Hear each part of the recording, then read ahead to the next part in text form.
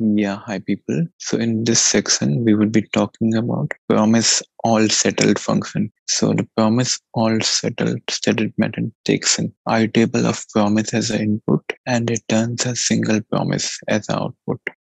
This return promise fulfills when all of the inputs promises settle, including when an empty iterable is passed with an array of objects that describes the outcome of each promise.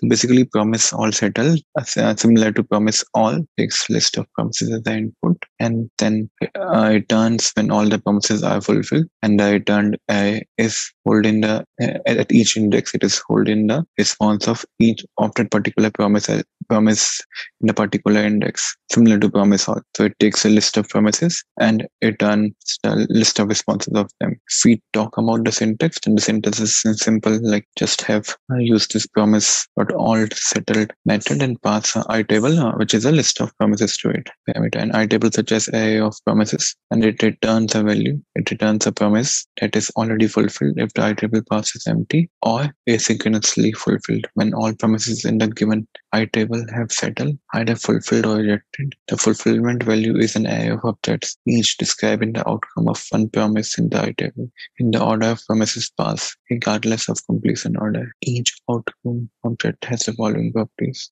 a status, listing either fulfilled or rejected, indicating the eventual state of a promise. Value, only present if status is fulfilled. Value that promise was fulfilled with. Reason, only present if the status is rejected. The reason that the promise was rejected with. So the key difference between the promise all and the promise all settled is promise all returns immediately whenever any promise get rejected, but promise all settled wait for all the promises to either get resolved or rejected, and then returns a complete response. Like it may be a case like, suppose there are 3 promises passed to the promise all settled and one got rejected, but it will not stop at that point. It will wait for all other 2s to get resolved, and once everything is resolved or rejected, then it will return a single result output, which will have 2 resolved promise and 1 rejected promise. Irrespective to promise all, which simply returns the rejected promise. So example to this would be this.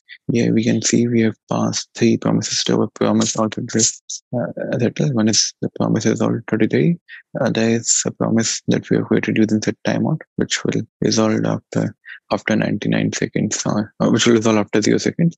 And third, and this is third is a 99 number, and fourth is a rejected promise. So had it been a promise all, then since we had one rejected promise, it should have simply returned a rejected promise. But now we are using promise all settled, so it will return all the 4 promises with their respective output. Like the first value is 33, so we got value as 33, and in the second, after timeout, we will get 66, so we are getting 66. And third is simply a 99, we are getting 99. And fourth is a rejected promise, so we get a rejected promise with the reason, and like in case of fulfilled, we are getting a value, but in case of rejected, we are getting a reason, and the reason is the value of the reason is the error message that is being passed in the rejected promise. So this is pretty much a promise all settled. Promise all settled. So to do that, I can take the reference of promise all. I can just copy and paste promise all test file. Rename it to promise all settled. All settled. Rename it to promise all settled dot test. And in this, I can simply delete my promise all method and replace my promise all with promise all settled. Promise all settled. Let's replace it. Yeah, so everything got replaced. Now let's save the file and run the test and see what all is passing. So 2 tests failed. Now let's see one by one. What is the problem? First one failed. Why? Because we're getting all the resolution. Okay, so we will be getting the object. Okay, so basically, promise all settled returns object. Promise all settled does not return simply value. It returns an object which has student status and value, not just values. So if that's the case, then I can just transform my result to get just a value. I can say result dot value. Yeah, now let's just try running this test again and see whether it passes or not. How many are filling? 2 are filling. Now let's see. I'm just trying to take out the value out of the object. Now let's see. Yeah, our first test pass, that is fine. Now the test is filling it. It's all already live. In this also, I think. So before that, you can also see the edits all promise If ones get rejected, right, then only that will go into A, and rest I think still will come here. So let's see if I do constant results, what happens. Yeah, so our first test is fine. The second test, we are basically we are using promise all, but in this our first will resolve, our second will reject, and third will resolve. So in our results, I'm expecting I should get first and third because they are resolved, and in the second one it is going to reject it, so I should be getting a. So let's see what I get if I expect my results, and like I would be getting the results object, right? So I would be just taking out a value out of it. So I can say result equals to result dot value, and my value should be to equal to an array where it should only have the result of promise 1 and promise 3, since they are the only ones which got resolved. You can say value 1. Now let's run the test again and see whether everything is passing or not. Or this test is particularly okay. I think I did something wrong. It should be value 3, right? Okay, so here I'm getting okay. So I was expecting value 2, right? Value 2 is not coming. Instead, undefined and value 3 is coming, right? So for this, it will give undefined. Like still, it would be on the same index, but this would be undefined and this would be value 3. Let's see now. Since second is rejected, right? So it is showing as, so in the value, it will be doing undefined. Let's see if now only one test should fail. So yeah, this test passed, right? Here the first is giving us value, which is fine. The second is rejected, so it will go in a catch part. But in the here in the results part, this will be undefined since it's going to the catch part, and then the third thing will give us the value 3. So in this way, we will get the corresponding outputs.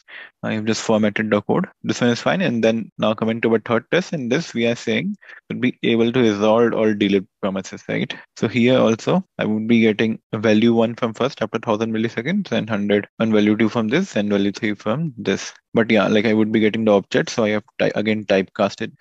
Again, not typecast. Again, I have to basically convert it to, or basically map it out, the value only out of it, because we are only concerned about the value. And here, okay, so if one more thing I can test is like here, I can have one more expect where I can actually play with status. So in this case, all my status should be fulfilled, right? So I can simply say dot status, and I can pass status to be fulfilled in all the cases. So I can have this thing here, and this thing here fulfilled, right? And same thing I can have it for here also in the second test where one is rejected. So here we have to see the rejected one should give us rejected in case of fulfilled. So let's see whether we are getting that or not. I can place this thing here also, I can say.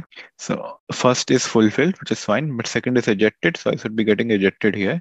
So I can change this to rejected, and the last one is fulfilled. So yeah, now let's see whether these tests pass or not.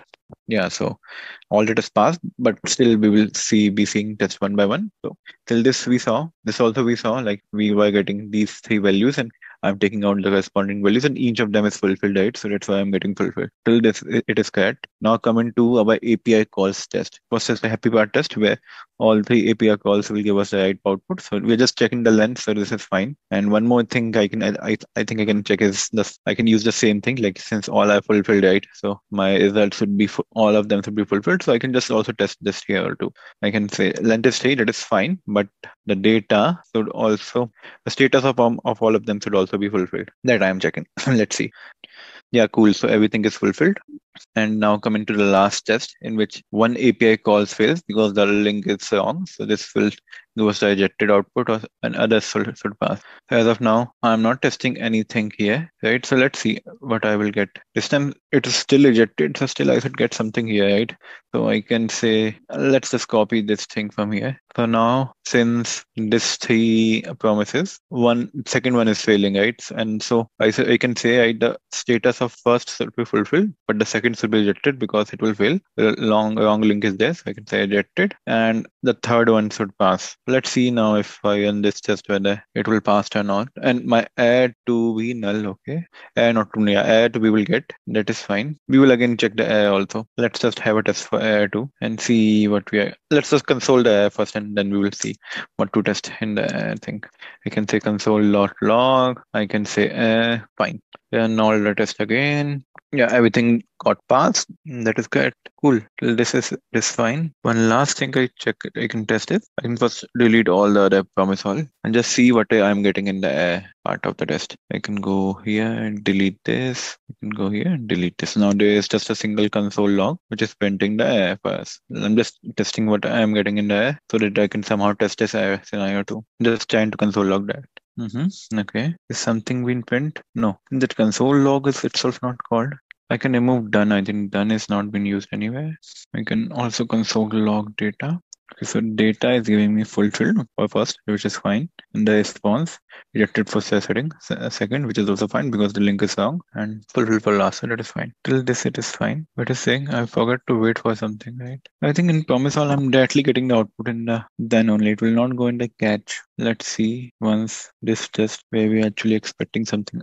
This is the error called or not. So that is a catch. I think in the promise all does not throw any error. It simply returns the rejected promise. I'm thinking that let's see once with the help of this. You can say rejects all. I can rename this to don't rejects all if one promise gets rejected. Instead, return all the responses with their state. So if I'm thinking if I remove this also, right, then also nothing will fail. I'm just trying to console log error. I think the error has never been called in promise all settled. Let's see. Again, I think this is not called. So let's try this. I can change this into something wrong. I can say 1, 2, 3, but actually I'm getting error. Let's see if it does not fail. That means the part is itself not called in the case of promise all. Yeah, that's cool. I think so. In the promise all, we are not. So in promise all settled, we are not calling the catch part. Like whatever response we're getting as a part of this result. So if it is rejected, also then I'm getting the results mapped to it is rejected, and the results I'm getting the particular rejected one. It will not call the catch statement. So this I can remove from here. I can remove this catch from here. I can just search the catch and I can remove because there's no sense of calling the promise catch in promise all. So I can just remove whatever catch I have because no error is happening in any of the tests. I'm just getting the rejected response as a part of this. And the first one is this one. I'm not rejecting anything. Now let's just run the test once again and see. Okay, my bad. Like make request will give us the error, but other things will not. Make request, I'm making an API call, right? So this will give me error, but the promise all does not require. So now something failed. Let's see what failed. Let me remove first the try catch block from here and see. So all the tests are passing. Now let's just remove the console log. Cool. Just let's see once again visit the catch and see. Remove the unwanted catch. Like this all for this also nothing is catched, right? So I can remove the catch from here too. Any more catch? In this make request, so I can keep the catch because I'm actually making a API call, and if API call fails, then I return the rejected promise. So this will do that. We need catch here. STR in the make request we need catch. Else with promise all settled we don't need catch because it does not returns any error. It simply returns the rejected promises that are as a response of the list of promises. Yeah. So pretty much all tests are passing and there are no console errors than one. So we are done with this. Yeah, hi people. So in this video, we will be actually implementing our own promise all settle function. As per the old videos we know, right? Promise all settle function returns an objects, each representing the outcome of a promise. Each object has two properties, which is status and value. And in case of fulfilled, the status is fulfilled. In case of rejected, the status is rejected. And even if one promise is rejected, we still return all the responses with the corresponding status. So this is pretty much promise and all settled. We saw this in previous. We wrote down these tests in the previous videos. So now we will actually code our promise all function. So in this video we can code the promise all settle function on the same promise class object, promise class only. So I can say prototype and I can code my all settled function. So what this function accepts, as we can see here, it accepts a list of promises. Like we are passing the list of promises here, right? So I can make it pass list of promises, and like a promise all only returns the promise as a response. So I can simply say return new promise as a response all, and this promise method has promise all constructor takes a callback as an input, and that callback function has resolve and did callbacks as a parameter. And now inside this promise all return, I can code my logic. I can first create a results array to store the results of all the promises. And then I can also maintain a counter, count my promises which have been resolved till now, and start with 0. continuously. And then I can just run a for each loop on my promises so that one by one I can resolve each promise value passed to my promises array. I can name this as promise only. Okay, so now I can explicitly convert this promise object to promise, because in some cases we can pass the direct value also, right? Like in this, I think in some tests we are passing the direct constant value also. So to handle that, I can converting it to promise makes sense. Like here you see, I'm just passing a string. So I have to explicitly convert whatever value is being passed to an array to promise. So I'm just trying to convert that here. I can say promise dot is all. I can simply pass the promise I got from there. And then I can wait for it to get resolved. So this promise which I passed can either resolve or I can either get rejected. Let's first handle the resolve case. Here I can simply say whatever I can, whenever any get any response, I can just update my results thing. I can say results dot something. I can say counter, and I can make it equal to what? I can make it equal to my result. And I can do counter plus plus, right? And there may be a case that promise is yielding a rejected output, right? Like in case of this case of rejected output. In that case, I can handle it with using the catch. In the catch, I can have that rejected message, and I can again have a function here. Again, have a callback. I have a function declaration here, and I can just get my results. Or I can do it in this way too. I can simply have counter plus plus results. This time it doesn't have. Okay. So one thing I forgot, if it is different from the promise all. Here we, instead of just a value, we basically store a complete object. That object has a status. First thing is status. Since I am in then statement, so it is there will only come in then when the promise which has been looped has been fulfilled. So I can just have a fulfilled statement here. Can say fulfilled, right? I can fulfill, just have single L, so I can make it as fulfilled, and the status is this. And the second thing is would be the, in case of a valid fulfilled, it would be the value, and in case of this, it would be the rejected reason. Let me just copy and paste this here too, and let's just increment the counter from here only. Delete this line. Here also I'm doing it from here only, and now here the status is rejected in case of catch, and in case of this, the value would be the actual value. So if I want to rename this, I can rename this to value only. So I would be getting the value. So my key and value would be value only. Like this can be in this way also, but I'm using a new ECMAScript syntax to basically simplify it and just have the value. Like it automatically creates a key with the same variable name as value, and the value would be the actual value in the variable. So I think this much is fine. And here catch, basically in catch, in case of rejected promise, we have to pass the reason. So I can use the reason. So here the reason would be the key, and the value would be the value inside the reason variable. So I can just have reason here. So this is pretty much my this thing. Now one more thing, when all my promises are either resolved or rejected, then I have to return back the result also, right? So for that, what I can do is I can simply say promise.finally. And in this, I can, like in finally will be called every time either then or catch is called. If it is resolved, then is called. If it is rejected, then catch is called. But in both the cases, finally will be called. And finally, I can have that if check to say whether all the promises are resolved or not. So I can simply have a callback here, and I can say if our counter size has become equal to the length of promises that is being passed, like I'm talking about this promise here, length of the total promises that has been passed as an input to this my all settled function, then I can simply have to return the result. So for that I can use this new promises all method to simply spit out the result to my outer world. So I can say result here, and in no case I'm going rejected, so I can just remove this rejected parameter from here. Like in case of I am not promise and this all settled function never returns a rejected promise. It will always return a resolved promise, just that it will tell you like in the list of promises which not fulfilled and which got rejected with the reason and the correspondent values. So that will happen, but it will never reject altogether a promise. So rejected is not required, only this much is required. And I think this would be pretty much our promise as all, if I'm not wrong. Let's see whether this thing will work or not. Just delete empty spaces, just format the code. Now let's see whether all my tests will pass with our own created my all settled function or not. For this to test, I can simply replace this promise all settled function with, I can simply replace this with my all settled function. Let's see After changing this, it will pass or not. So I will place in all the 5 places. So in my first test also I'm using my all settled. In the second, where one is rejected and other two are other errors, they also I'm using this my all settled. Then this set timeout one promises, where some promises are coming after certain delays also. They also I'm using the my settled function. And then in the API calls also I'm using this my all settled function. And in the API calls in which one API call will reject, they also I'm using this my all settled function. So I'm hoping all the tests will pass with our own implementation of my all settled function. Let's see whether it passes or not.